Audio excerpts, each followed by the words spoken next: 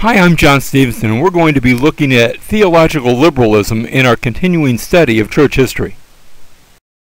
In our timeline, we came up to the point of Darwin's Origin of the Species in the mid-1800s.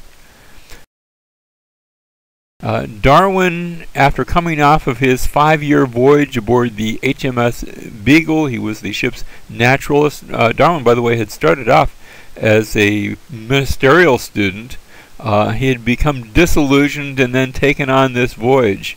And he comes back and he publishes his book, The Origin of the Species. That's the shorter title, and we'll just go with that one right now. In this, he says, the mystery of the beginning of all things is insoluble by us, and I, for one, must be content to remain an agnostic. So he's not really taking an atheistic position. He's just saying, I don't know if God is there, but he's postulating a theory of how life came about apart from God. God has really no part in the picture, although Darwin admits, I don't know how it all started. Sir Julian Huxley takes this a step further by saying man is not a finished product and capable of further progress. Rather, he has a long history behind him, and it is a history not of a fall, but of an ascent. So Huxley pictures man as rising up, as evolving, getting better and better, and who knows what to that which man can ultimately attain. Julius Wellhausen takes the theories of Darwinism and he applies them to the scriptures. And he comes out with what's known as the documentary hypothesis, loosely known as the JEPD theory. And these are named after, first of all, the J stands for Jehovah. And what had been noticed is that when you read Genesis chapter 1, it begins, in the beginning God created the heavens and the earth, and God all throughout is called by the Hebrew title, the way you say God in Hebrew, you say Elohim. And so there's Elohim, but then you get to chapter 2, and suddenly there's a change. He's called Jehovah Elohim. So you begin calling him by that name Jehovah, or as you say in Hebrew, Yahweh. Actually, most Jews don't even pronounce the name. But you have these two titles, and they are used sort of back and forth, not usually at the same time. And it was postulated, it had been suggested hundreds of years earlier, that maybe when Moses sat down to write Genesis, he had some documents that used the name Jehovah and some that used the name Elohim, and that these various uses of various source documents used by Moses are reflected in the use in Genesis. Now, Wellhausen isn't merely suggesting that. He's suggesting that Moses had nothing to do with it, that these source documents were written long after the fact. So you have source document Jehovah, source document Elohim. There is Deuteronomy that just doesn't fit into that mix at all. It's a completely separate component. And then there are all those numbers and genealogies and things like that that you have in the Torah. And he said that's a fourth author, that's the priestly writings. And some later redactor came along and put all these together. So these original writings were collected, and then a long time later, like after the Babylonian captivity, you finally get to where these are written in the form that we have: Genesis, Exodus, Leviticus, Numbers, and Deuteronomy. So, Moses, if he existed at all, and Wellhausen really doesn't think that he did, and people like David and Solomon, that's all mythology. And this is how the Bible originated. It evolved.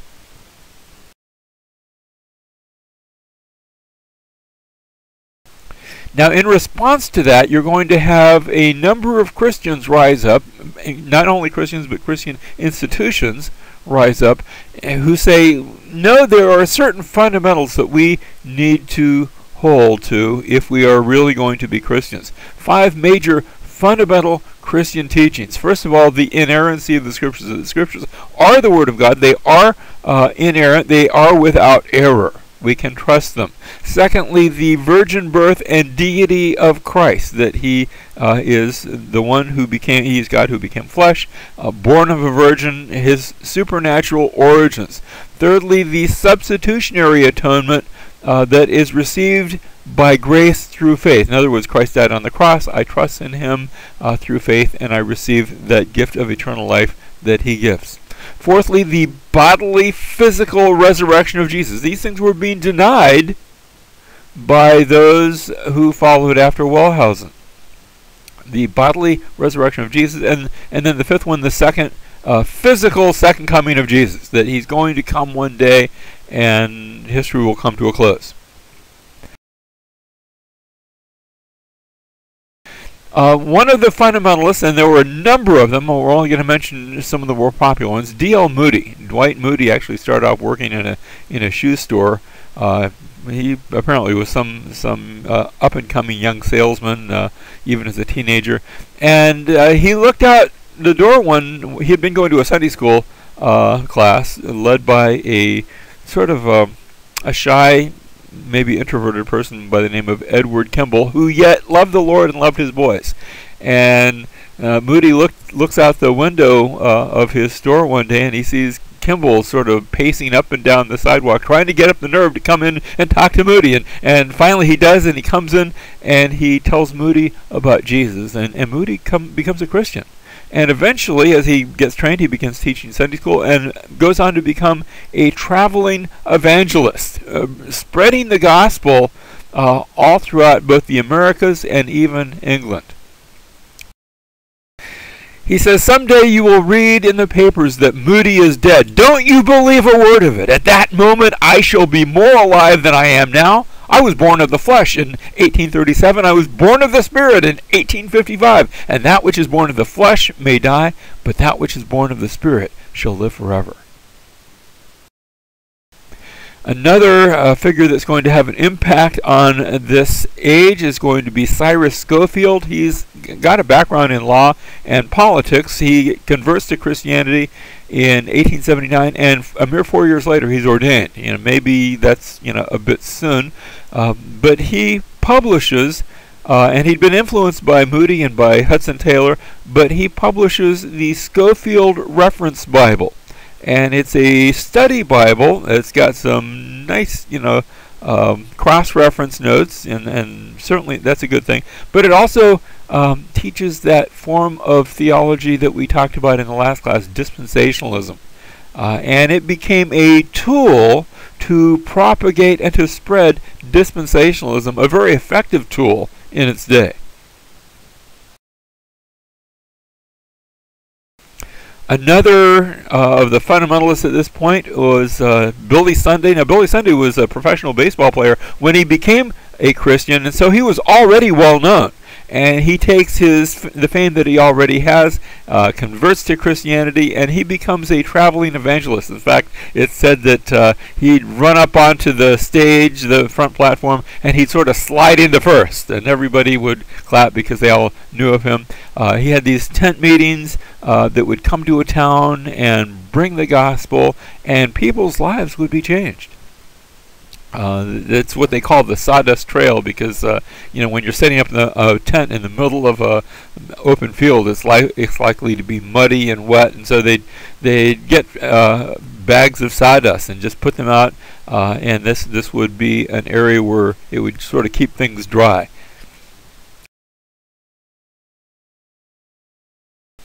Sunday says that Kansas City, Kansas, before the saloons were closed, they were getting ready to build an addition to the jail. Now the doors swing idly on the hinges, and there's nobody to lock in the jails, indicating the kind of social changes that had come about through the preaching of the gospel. Now, in the early 1900s, we're going to have the rise of the Pentecostal movement, and it's brought together. There are a number of movements that are going to feed into this. First of all, the Methodist Holiness movement. Remember that the Methodists, John Wesley and Charles Wesley, had been part of a holy club, and they had taken the view of of entire sanctification, that it's possible for a Christian to be so good and so pure and so perfect and so faithful that eventually he comes to the point where he is entirely sanctified, he's completely holy, and he doesn't sin any longer. And John Wesley was the first to say, and I haven't gotten there yet, and never did claim to get there, but he felt it was possible. That you would get to this point and you would have a second blessing. Remember his own conversion experience. He'd heard of Jesus and he'd been preaching for Jesus, and then one day he's sitting in a church service and he feels his heart strangely warmed. And so this began to be described in terms of a second blessing. I'm not sure if you ever get over the first blessing, but entire sanctification and a second blessing. Now, another movement at this point was the Keswick movement. It comes a bit later, based in England, and this is the idea that spiritual power is given for service, but what I need to do to get that power is sort of let go and let God and be a bit more passive and let Him come and do the work within me. Not necessarily a bad thing, but that was the emphasis there. And then we've already discussed the holiness camp meetings that would take place in the Americas, and these three aspects are going to come together in the modern Pentecostal movement that kicks off with a preacher by the name of Charles Parkman on January 1901. This is the beginning of the new century, the first month of the new century. He's holding meetings in Topeka, Kansas, and Agnes Osmond all of a sudden begins speaking, and nobody can understand her. And Parkman says, "Praise the Lord, she is speaking in tongues from now on. We won't need to go and learn other languages when we send missionaries around the world. They can just speak in tongues and they'll be understood." Now, it's not going to work out quite the way he thought that it would. But that's the beginning of this modern Pentecostal movement. And so he's thinking that this is going to be an evangelistic outreach, that missionaries will no longer need to learn foreign languages, but it won't work out quite that way. However, Parkman goes on to Los Angeles and takes part in what is known as the Azusa Street Revival. And he is working hand in hand with a Afro-American preacher, William Seymour, and this begins in 1906, and they have 3 services a day, 7 days a week for 3 years, and great revival comes. It's amazing. Remember, this is in the early 1900s. They are transcending racial barriers, and that was a big deal in that time in history. And so I think it really was a wonderful moving of the Spirit of God. So all of these, the holiness movement, the Keswick movement, the holiness camp meetings, all come into what we're calling the Pentecostal movement.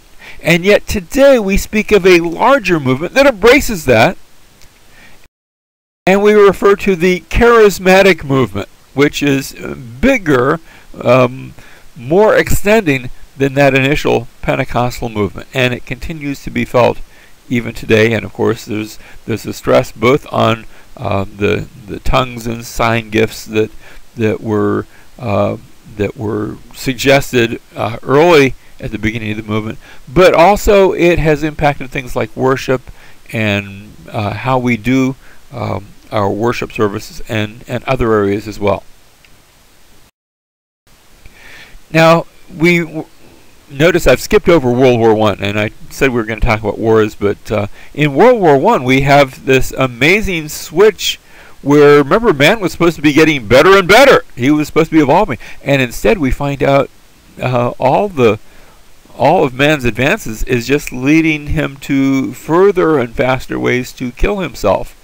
And it's on the sort of on the end of that we have Harry Emerson Fosdick.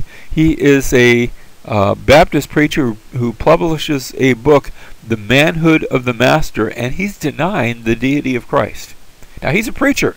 He's going to be preaching in New York City, and he preaches a famous sermon entitled, "Shall the Fundamentalists Win?"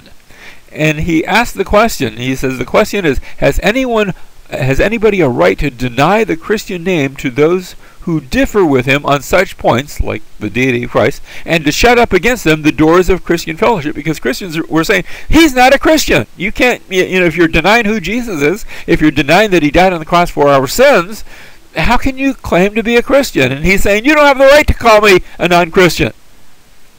And his question is, shall the fundamentalists really win the day?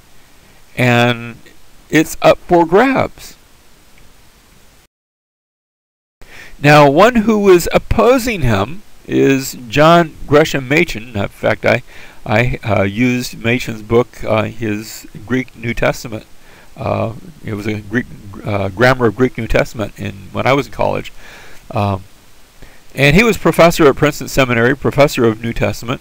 And he leaves the seminary in 1929 because the seminary is turning liberalism. It's turning liberal. The question had been, shall the fundamentalists win? And it looks like, at least from the point of view of Princeton, no, they won't.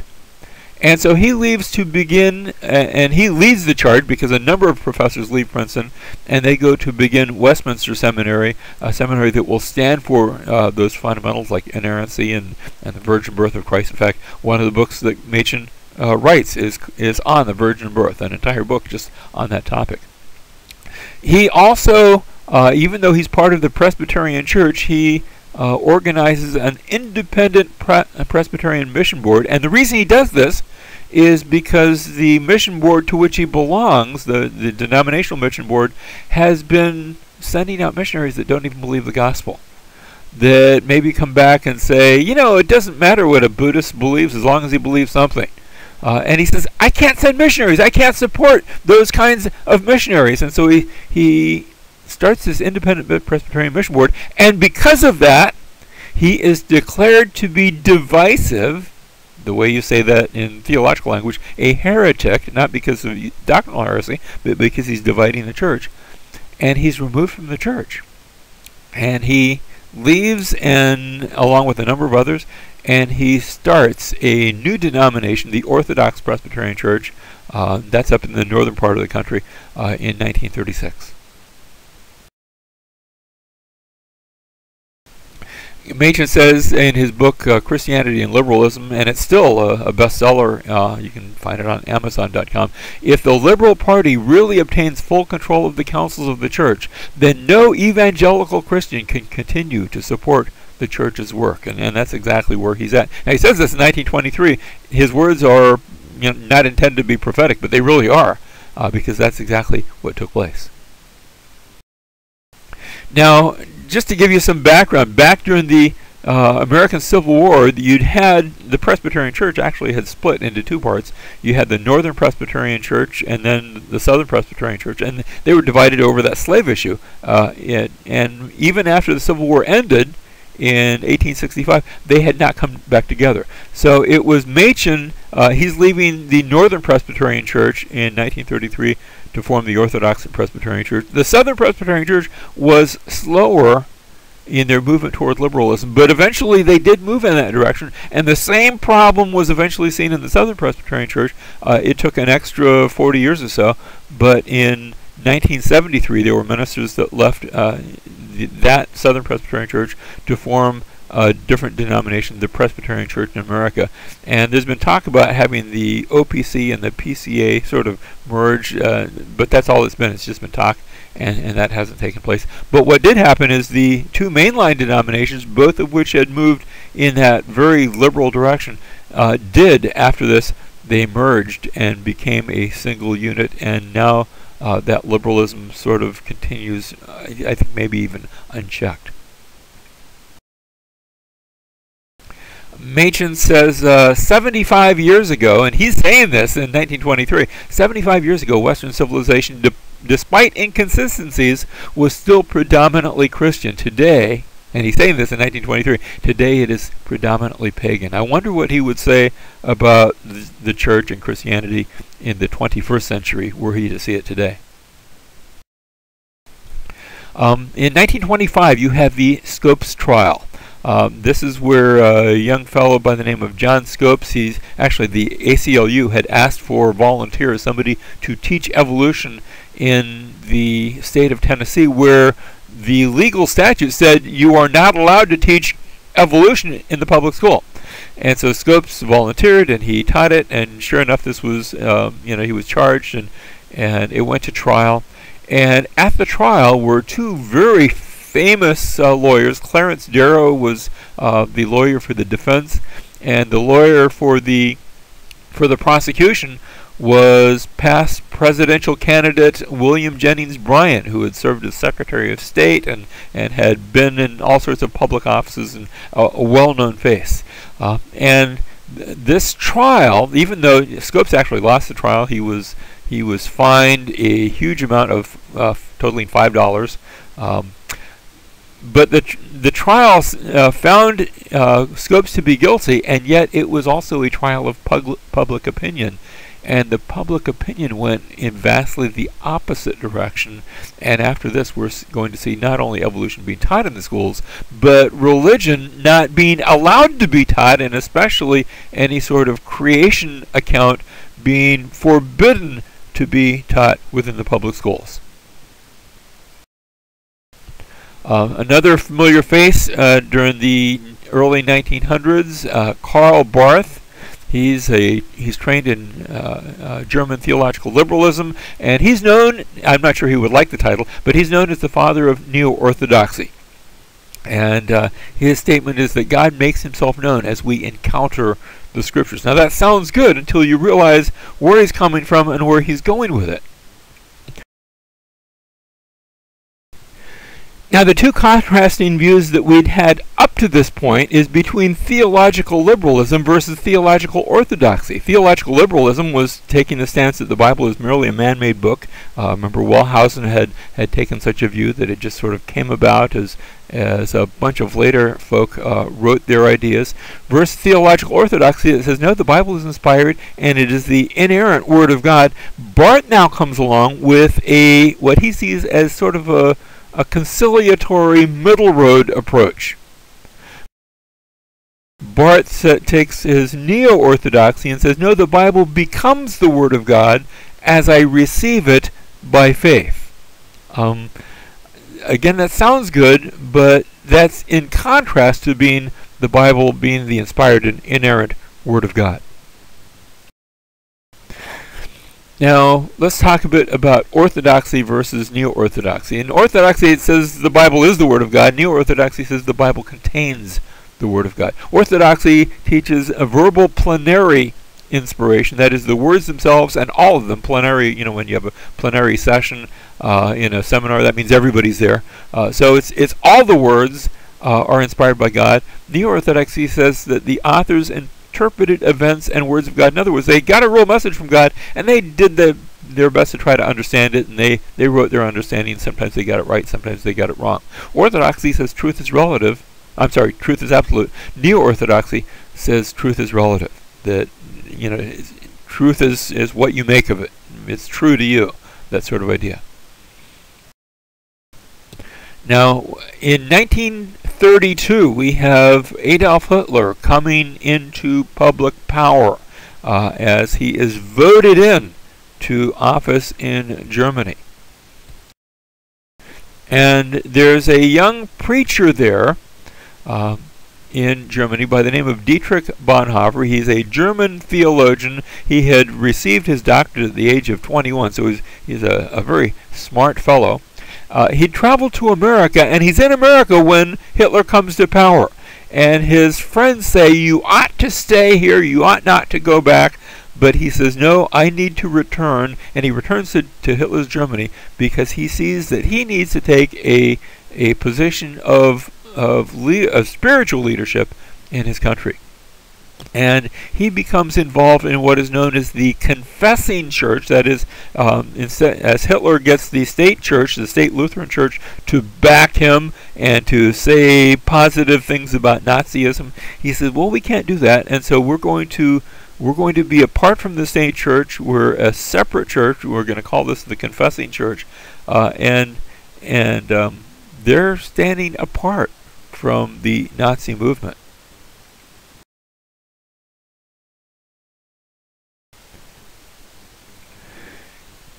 He is accused, I don't know if he really was, but he's accused of being involved in a plot to assassinate Adolf Hitler. Actually, they made a movie of this a few years back called Valkyrie with Tom Cruise. Not sure how accurate that was, but there's this plot to assassinate Hitler, and it almost succeeds, but not quite. And he's accused of having had a part in that, and the investigation reveals that he had indeed used funds to aid escaping Jews. And these funds are traced back to him, and so therefore he's arrested and he is sentenced to death. And just before Germany falls, he's been already placed in a concentration camp, and he is executed. He's strangled with piano wire and gives his life.